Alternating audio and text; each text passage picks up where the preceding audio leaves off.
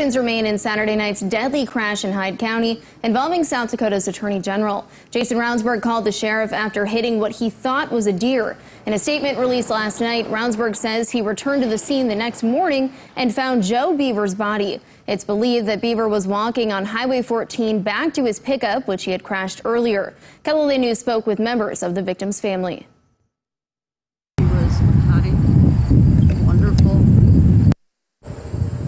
decent man, and I don't know what happened, and I'm looking for answers. I just received the news at about between 10 and 11 today, and I had to get a call from an investigator.